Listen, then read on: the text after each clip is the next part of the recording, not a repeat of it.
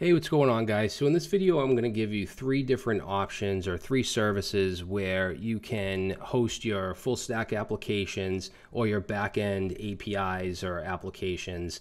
And all of these options offer a free tier, so you don't have to enter credit card info or anything like that. Now, the reason I'm making this video is because I'm sure a lot of you have heard that Heroku has stopped offering their free tier, or at least they're going to stop, I believe, November 28th. And if you don't know what Heroku is, it's a platform as a service where you can host Node.js apps and APIs, Python, Golang, Rust, pretty much any modern stack or any modern language you can use Heroku for. And it's a great service. I'm keeping my paid account, but I know that a lot of people like the free tiers because it gives you an opportunity to test things out. It's also good for like small projects, or if you have a specific project that you want to host just to show like an employer or something like that. I think those are good cases for free hosting. If you have an actual project, an actual application that you're building a business around or something like that, you should definitely pay for your hosting. But the free tier does come in handy for a lot of different situations. All right, so basically what I want to do is give you three direct competitors or direct alternatives. Because you do have a lot of options out there. I mean, you could use like cloud hosting such as DigitalOcean or Linode, but those aren't really direct alternatives to Heroku. Heroku is something where you could just push your app to and it just works. You don't have to go in and set up like Nginx and firewalls and all that stuff. So I wanted to give you some services that are very, very similar. We also have free hosting at like Netlify and Vercel, and those companies are great. I talk about them all the time. I use them, but they're more for front-end applications, static websites, serverless apps, things like that. If you have a pure back-end service or a full-stack app, then something like Heroku can be very helpful. So that's what we're going to do. We're going to look at them. I'm going to talk about the services and the free tiers, and then I'm going to show you how to deploy a Node.js API to each one. So we're going to do three different deployments just to show you how to do it and what's involved. And it's really easy. All three of them, you can just sign up with Github and basically choose your repo, and that's it. I mean, obviously, if it's a larger application, you have a database and stuff, it's going to be a little bit more complicated, but all three of them are really easy to use, really easy interfaces. And this video is not sponsored by any company or anything like that. I just wanted to throw some options out there for you. I did make a tweet last night asking people, what do they think as far as alternatives for Heroku, and it got a lot of responses, so I'll put that tweet in the description if you want to check that out. All right, so that's it. Let's go ahead and get into it. All right, guys, like I said, I want to show you the different services, but also show you how to deploy an app or an API to each one. So what I'm going to use is this vanilla Node REST API, which is actually from a video I did about 2 years ago, where I showed you how to create a REST API using Node.js, but not using any frameworks like Express or anything like that. So I thought it was a good project to use just because it's so simple and there's very little dependencies. All right, so we'll do that after we just take a look at what's offered.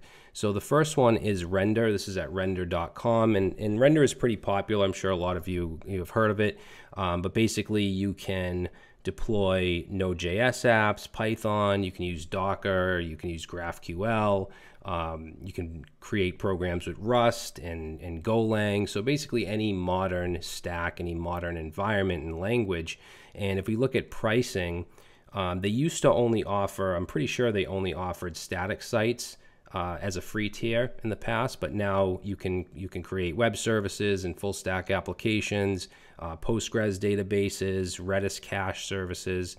And if we click on see pricing plans, you'll see that they have this free tier, offers 512 megabytes of RAM. And if we click on this with limits link, what it does is it explains that just like Heroku, if you have 15 minutes of inactivity, for your app or your API, then it spins down.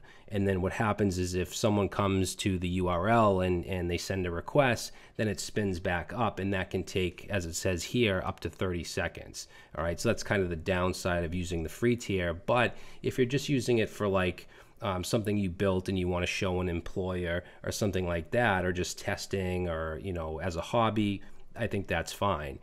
And then it says the free plan allows for 750 hours of running time per month across all free web services. So it's a pretty generous free tier. I think it's very, very comparable to Heroku. All right, so that is Render. The next one is Railway, which seems very simple. Again, I'm going to show you how to deploy to all three of these. And if we scroll down here, you'll see you can use just about any stack and technology. In fact, they have these templates. So if you wanted, like, for instance, a Django website, it's basically one-click deploy for a Django with a Postgres database. If you want an Express and Mongoose app or API, or a Discord bot, or if you want to use Kotlin or Laravel, there's all these different templates that you can use, which is really cool. So as far as pricing goes, basically when you pay like a fraction of a cent per minute or whatever, and they give you up to $5 or 500 hours in terms of resources. All right, so whichever one you hit first, and then you start to pay. But no credit card needed or anything like that. You just sign up. You get 512 megabytes of RAM, just like with Render. You get 1 gigabyte disk space, community support, 100 gigabyte outbound network bandwidth. So pretty cool for a free tier. And then the last one I want to show you is Cyclic. This is cyclic.sh, and I'm pretty sure that this is just JavaScript apps, just full stack JavaScript, Node.js, and they actually directly compare themselves with Heroku. So you can click here and you can see kind of, you can compare and contrast them with Heroku's service. So, and I don't think they do any spin down or anything like that. And as far as pricing goes, pretty generous right here, free forever. 3 apps, you can have 100,000 API requests, 1 gigabyte runtime memory, 512 temporary storage. So 3 cron tasks per app. You have a 7-day log retention. So that's the free forever plan. All right, so I think any one of these are a great alternative to Heroku's free tier. So now what I want to do is show you how we can deploy our API, and it's going to be very simple for all 3 of them. We can just sign in with GitHub and basically push our repository. So I'm going to sign into Render. I'm going to use GitHub. You can also use GitLab and Google. And then you have the option to deploy a static site, a web service, which is what we're doing. You have Postgres databases, Redis cache. I'm going to click New Web Service, and it should just automatically show my repositories. And I want this right here, Vanilla Node REST API. So I'm going to click Connect, and then I'm going to put a name in here. I've already done this, so I'm just going to choose Node API. And then right here where it says Start Command, I don't want to use Node index.js.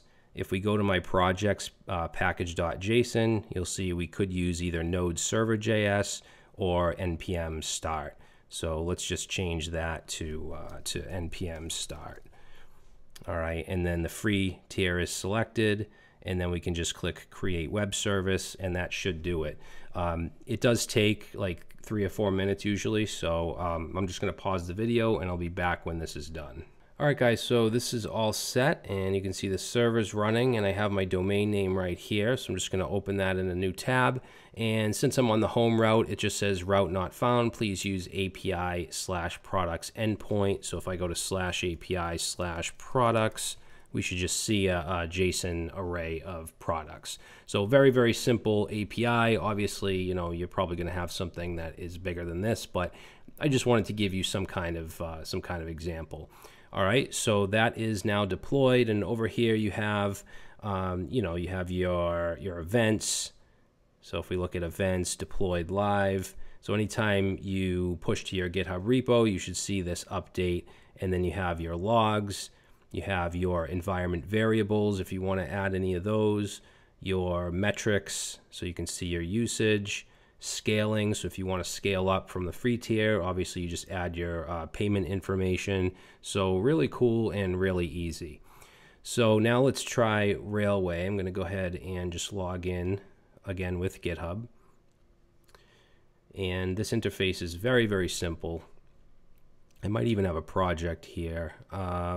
Looks like I do. So we're going to say new project, and you can deploy from a template. Remember, I showed you all those different templates. You can provision a Postgres database, or Redis cache database, MongoDB, etc. I'm just going to say deploy from GitHub repo and just search for, let's say, vanilla, where is it? Vanilla Node REST API. And if you wanted to add some environment variables, you could do that. We're going to say deploy now. And this might just take a couple minutes. Okay, so that took about 20 seconds or so. So I'm going to click on this success right here.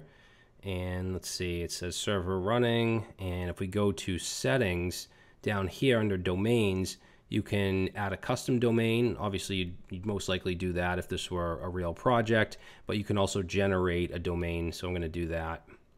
And now I have this domain here. If we go and we visit it, one moment, you're deploying. Okay, so it's just going to take a few more seconds, I believe. There we go. All right, so same thing, route not found, which is just, that's what it's supposed to do for this API. So we'll go to /API/products, and there we go. All right, so that's our second deployment. Now we're going to go to Cyclic, and let's sign in and continue with GitHub. And down here, we have these different templates if we want to create a vanilla Node.js API, which is actually what we're deploying, an Express API, database, Next.js. So this is all but JavaScript stuff. You have front-end templates, so React, Vue, Svelte, a Slack bot. So I'm going to click on link your own, and then I'm going to search for my vanilla Node REST API and choose that. And let's click connect. And this goes very quick. This should only be like 5 seconds or so.